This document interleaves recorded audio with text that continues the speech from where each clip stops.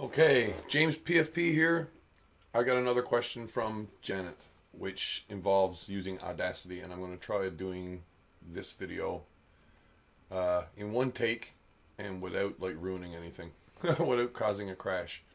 So she asked a specific question in the last video that I released. It was using Audacity to, what was it again? Oh yeah, to check a voice print against two different people, see whether or not they were the same voice.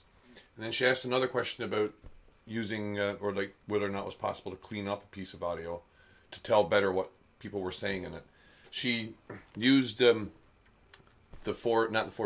grassy knoll clip as the thing to be cleaned up. I had a look at it and I think that it can actually be done. I'm going to show how it's done using the proper screen capture so you can see all the different tools that I'm using and when. Let me play this. I'm going to try to remember where I start this selection. I need to know this. 36.781, okay? 36.781. Rewind. We'll just play from the section I'm using. So we can get these people from jail. Who are we threatening?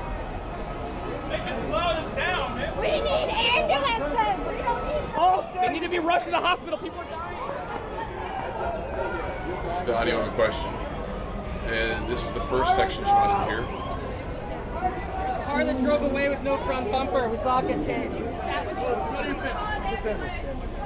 So that entire section's right here.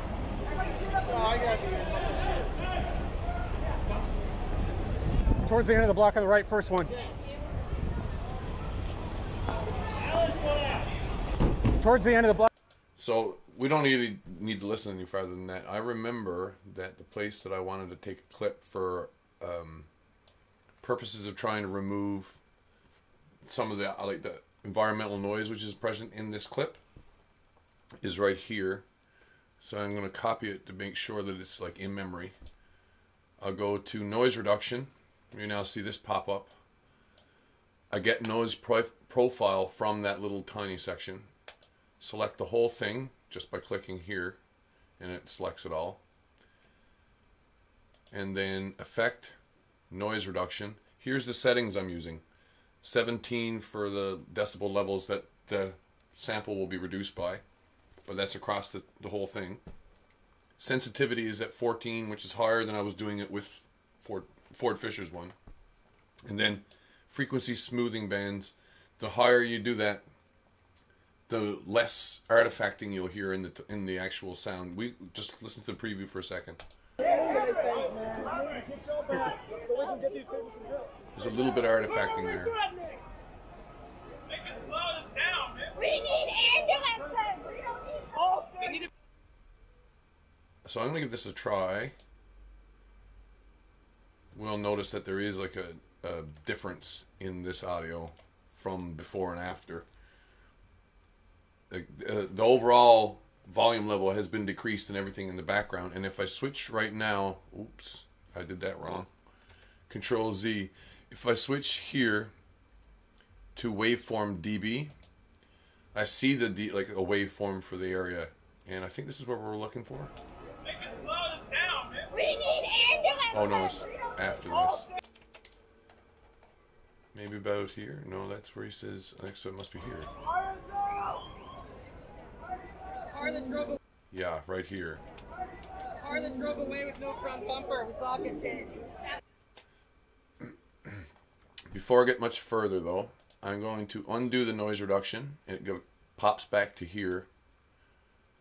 Let me go to waveform again. There's a car that drove away with no front bumper. We saw it get changed. So you can hear it without the noise reduction. Now if I select it all and run noise reduction again, that's what noise reduction does. It makes the background noises drop down in volume level. It makes the stuff that's in the foreground pop up out of the background a little more than it did. But then it raises the overall volume levels down quite a bit from what they had been. Let me undo it and show you again. So the peaking right here is at like 15 decibels. But after we run the noise reduction, it's dropped to about 20 decibels, which is more than half quieter. But there's ways that we can now raise the volume level of this short section. We can do it for the whole thing too if you really want to, but we're only interested in one little area. So I'll also draw your attention though, before we get much further. There's things that you can see in a spectrogram which are really cool. Like, for example, the sirens.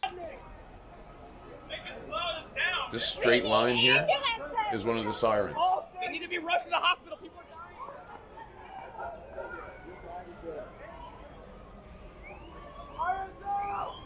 Whoop, whoop, whoop. That's here, look. So you can see a lot of detail about what specific tones are, what patterns of, or what frequency ranges they're in, and what not. Simply by using noise reduction, it causes that stuff to pop back out. However, if I want to raise this overall volume level, there's two broad strategies I could use to make it all louder. One way would be to use what's called a compressor.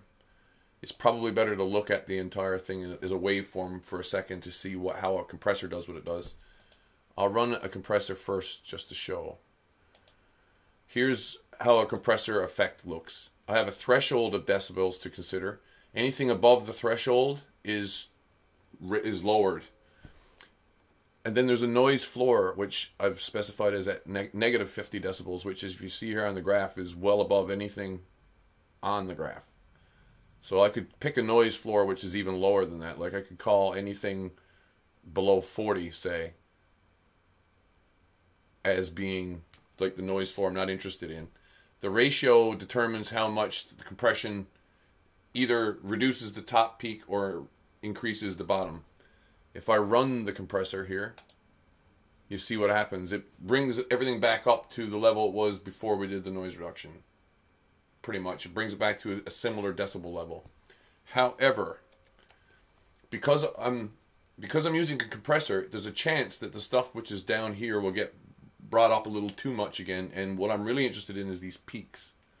So there's a better strategy, I think, to make the volume level better for the entire clip, and that is to use a different effect. It's called normalization. You pick a volume level to bring it all up to, but then it keeps everything in proper like scaling to each other. So the peaks stay a farther distance between here and wherever the noise floor is. So it's easier to pick things out. There's a car that drove away with no front bumper. We saw it get changed. Pardon me? There's a car that drove away with no front bumper. There's a car that drove away with no front bumper, not Harlan. There's a car that drove away with no front bumper. We saw it get changed.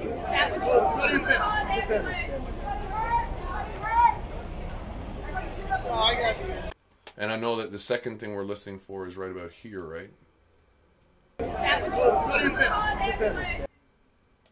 Maybe a little bit later. It's understandable, I think I heard. I'm not entirely sure. We can run normalization again on just that short section and make all of it again a little bit louder. Let me actually change the selection boundary. And repeat normalization.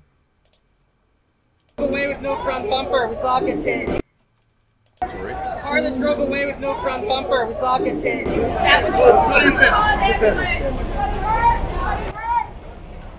So it's understandable, I guess, kind of what I hear there. I don't know about you. So that's the first part of the answer to Janet, I think. Is possible. And you can see there where I've normalized these areas. Like, if I zoom to selection, I can't remember whether it is fit to selection. You can see where I normalized this area separately, so the overall volume level increases on it.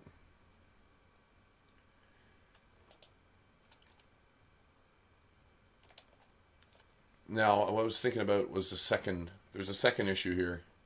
What I'm going to do is, I'm going to export this little piece of audio. Give it a special name.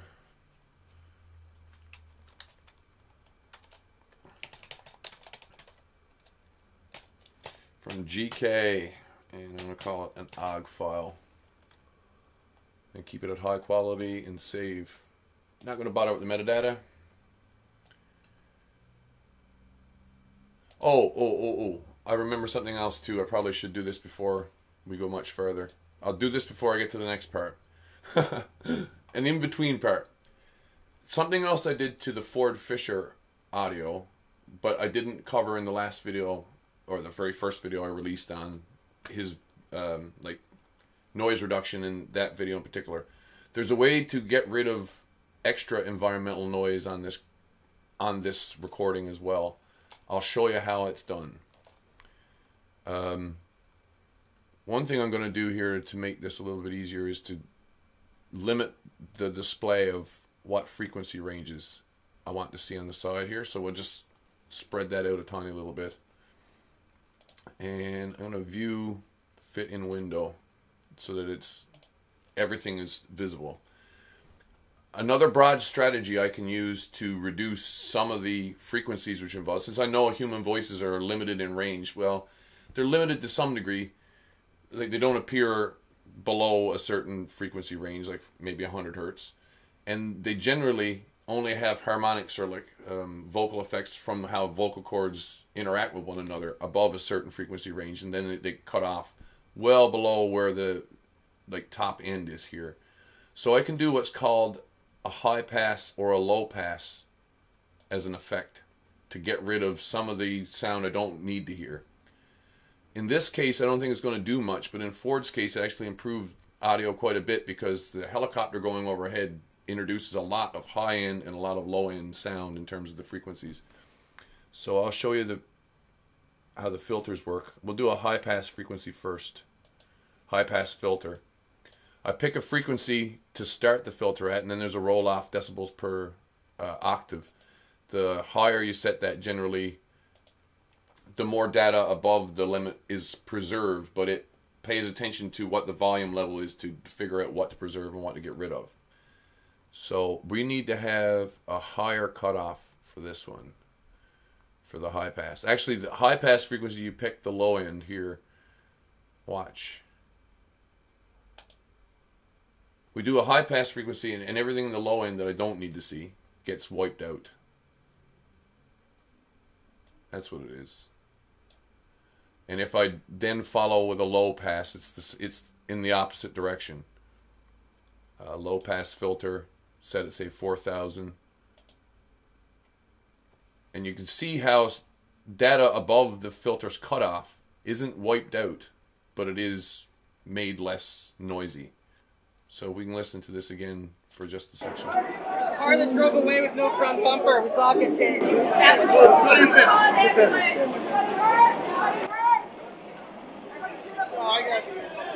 And if anything, when I did that just then, I'd say the high pass filter didn't help it.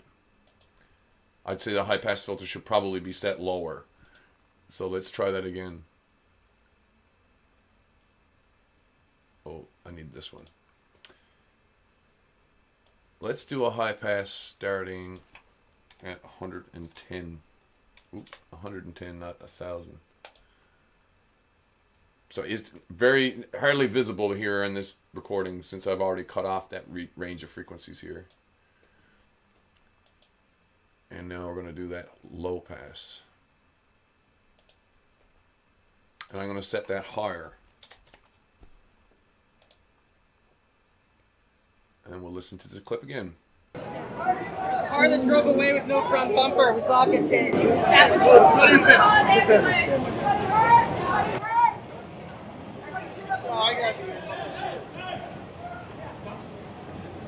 Towards the end of the block on the right, first one. Strikes me too, there's another strategy we could do is to try to get rid of the person who's yelling here. Or anybody hurt, anybody hurt? We could try to remove this just out of sheer curiosity, see whether or not this can do anything.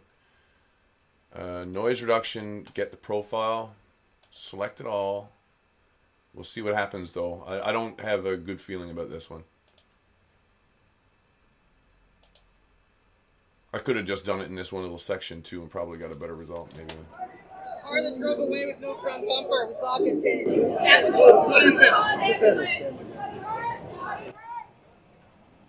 Because it's specifically trying to get rid of that person saying anybody hurt, anybody hurt. It still has it there, but it's reduced the volume of it so much that it's in the background again. So it's possible to target specific frequencies, but because human voices share frequencies, they're a little more, a little less from one point to another. So maybe that answers your question technically just from the audio point of view, Janet. I'm going to show you something else though while I've got the software all running nicely here. I think everything is working good. I don't need to save this. Here we go. Whoa, freaky effect. Let's try this one. Grassy knoll processing. This is the video file that I'm using for grassy knoll. I just sort of do that again. I'm making sure that everything is working well. The moment in question is somewhere up around here. And I don't need to see many of these videos. Don't need to see that one. Oh, I do need to see grassy knoll. What am I saying? Grassy knoll is the one in question, isn't it? Well, I'll do it another way. That one, don't need to see these. And I believe this is grassy knoll. And what audio do I want? I want grassy knoll's audio, not this one and not that one. So I have to find the moment in question here now, but I did.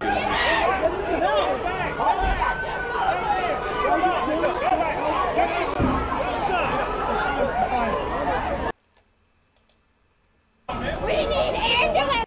Oh, got it. We need ambulances. Okay, sure, we need ambulances. Now to make this easy, I'm going to make sure I select everything that I don't want immediately interfering in this next process, and move it up a framer, or move it up a layer or two here. I want to be able to put that audio clip I just made here a second ago into the file and synchronize them. I'll show you how I've been doing that in Blender. Is the whole reason what I'm doing here. There it is. Grab Y. Grab Y. I also could be turning on screencast keys here, but I'm sorry to not tell you exactly how to do everything. I'm pressing the G key to get to grab, and then I'm pressing Y to limit it to the Y axis.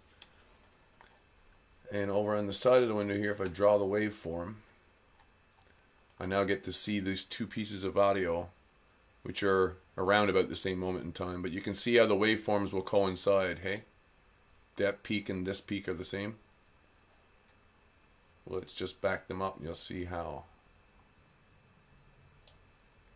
See how they start to coincide with one another? And the more I zoom in, of course, the more exactly I can line them up.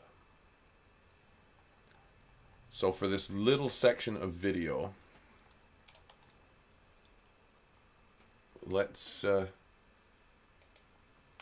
now, page up, wrong one, page down.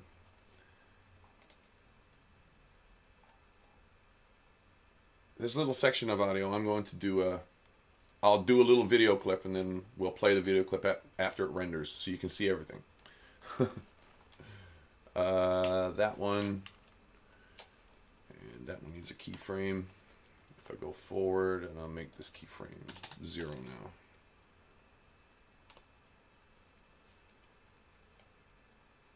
So what I'm trying to do is to replace audio from one source to the other. Who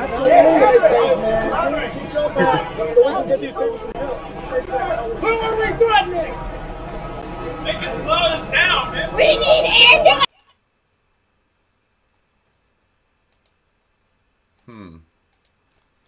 That didn't seem to take. 0 and keyframe.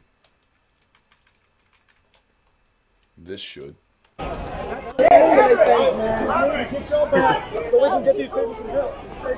Who are we threatening? They can slow us down, man. We need ambulances. We don't need. Oh, they need to be rushed to the hospital. People are dying.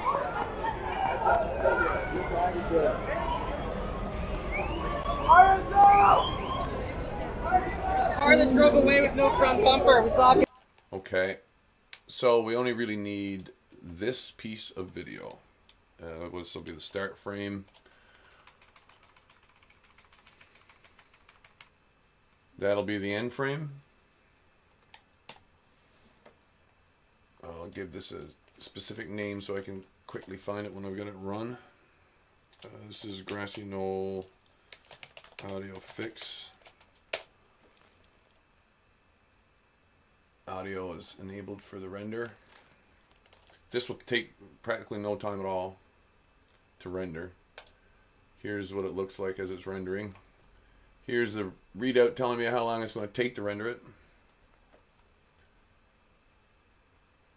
Because there's very few effects being applied here. Practically none.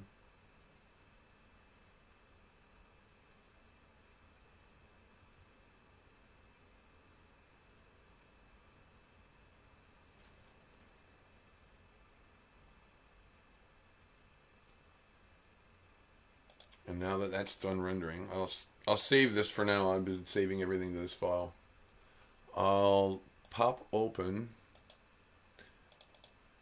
the render we just did. The car that drove away with no front bumper. We saw it get changed.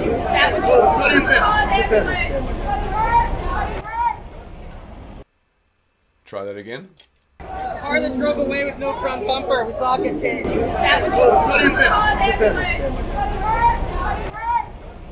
Try one more time. I don't know if we can hear anything being said to the woman in pink. In fact, so now The car that drove away with no front bumper. that's definitely there's a car that drove away with no front bumper. We saw it get changed. The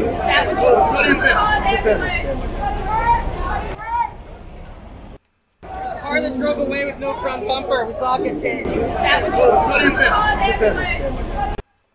So here's the last thing that I wanted to talk about, and I don't know if I have a very good example other than my phone and say a recorder.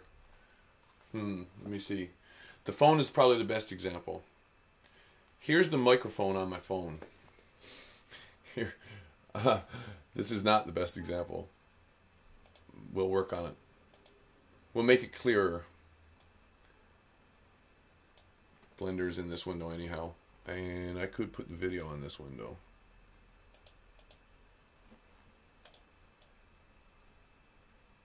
Ooh, let me make this smaller.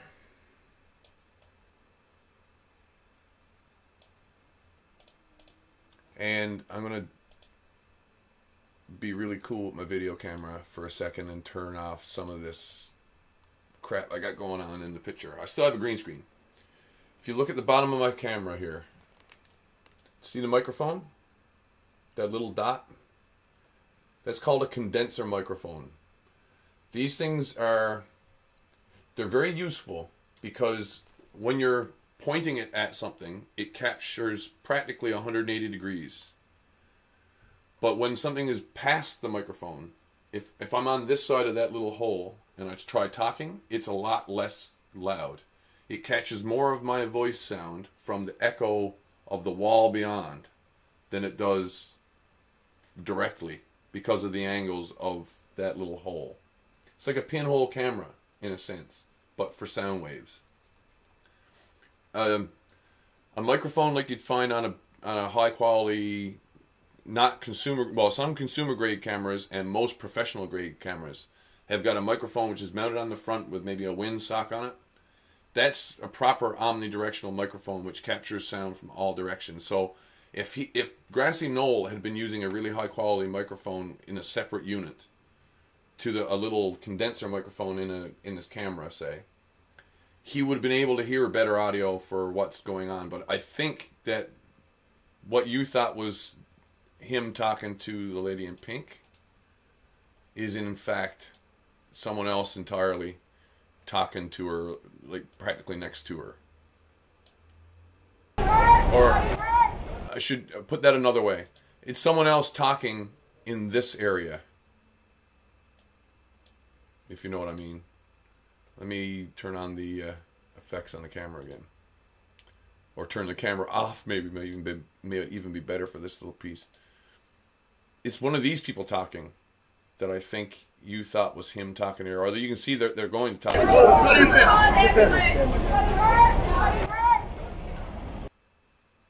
But I can't see what else, or I can't get any better out of that audio than that, I think.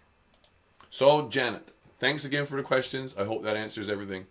And if you like what you see, please remember to share and subscribe to the video. Thank you very much for watching, and I'll talk to you later.